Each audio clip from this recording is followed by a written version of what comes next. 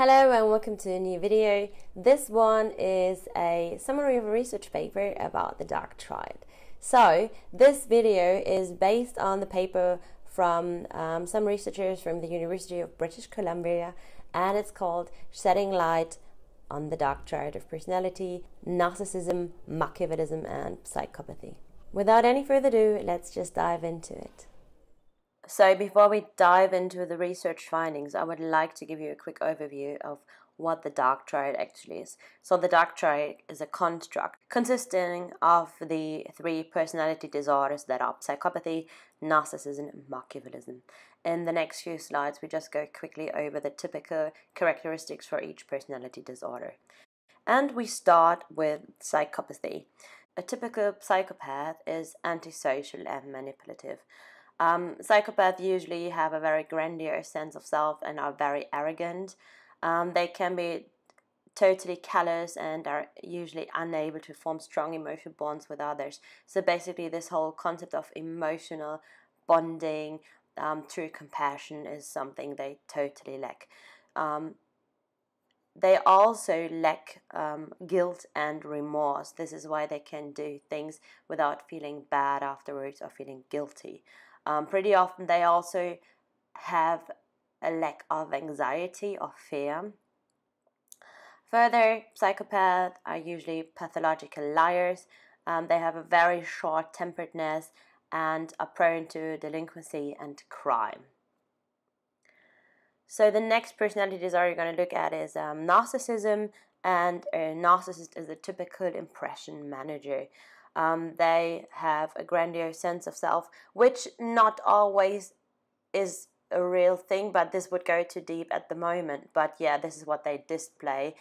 They can be very arrogant as well. They have basically they are like, I'm the life of the party, so they have a very high grade of egocentricity and an excessive need for admiration combined with vanity. The last in this category is Machiavellianism. Basically, Machiavellians do have an urge for power, so they want to get in charge, they want to have power, and they get it usually with manipulation, exploitation, deception, antisocial behavior, impulsivity and detachment, as well as egoism. So all three personality disorders, Machiavellianism, narcissism and psychopathy, together have formed the dark triad in the research. Let's go into the research paper from Paulus, Williams and Harms, Shedding Light on the Dark Triad of Personality, Narcissism, Machiavellianism and Psychopathy. This research paper has found that there are different correlations between the dark triad and the Big Five, the five-factor model. So basically the Big Five, or the five-factor model, is the measurement to measure normal personalities, or the bright side of personality. You can easily remember this if you go with the acronym of OCEAN. So we have openness or experience, narcissism, conscientiousness, extroversion and agreeableness. This paper has found different correlations between the three. If you have a look at the ones I just circled for you, we can see that narcissists and psychopaths have a around like 0.4 correlation with extroversion. So they appear quite outgoing. They are like often surrounded by other people. Narcissists also do have the highest correlation for openness to new experiences. So basically this real whole concept of like, I'm life of the party, I'm at the party, I want to be seen, I go out there, etc. With Machiavellianism, this is not so much the thing. They are not very interacting with others. Well, also psychopathy, they are antisocial. So I mean, obviously most of the other ones are negatively correlated, but psychopaths do have a high extroversion. There is another study about the relationship between psychopathy and narcissism. I will do another video about this.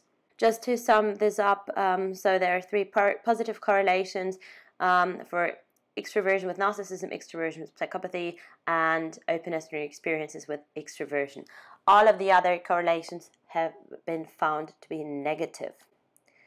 If we look further, we can see that all three personality disorders have a negative correlation with agreeableness and conscientiousness. This does make total sense.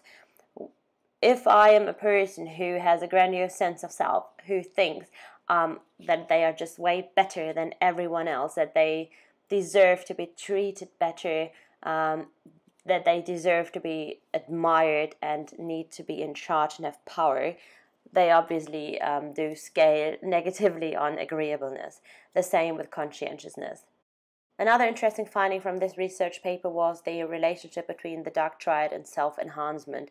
The research has found that narcissists show the highest degree of self-enhancement, followed by psychopaths. They try to self-enhance, self-improve, and get better, learn, etc. Machiavellists have no significant self-enhancement in these findings. There is also intercorrelations within the dark triad. If we have a look at this map, we can see that the highest intercorrelation of 0.5 positive is between narcissism and psychopathy, as mentioned earlier. I will do another video about this particular research of relationship between psychopathy and narcissism. All three intercorrelations are positive. The strongest one is, though, between narcissism and psychopathy. There is also one between psychopathy and Machiavellianism. It doesn't necessarily mean, though, that every psychopath is also a Machiavellist, etc. Thank you very much for watching. I hope you enjoyed this video, and I hope to see you here soon again. Take care. Have a lovely day. Bye bye.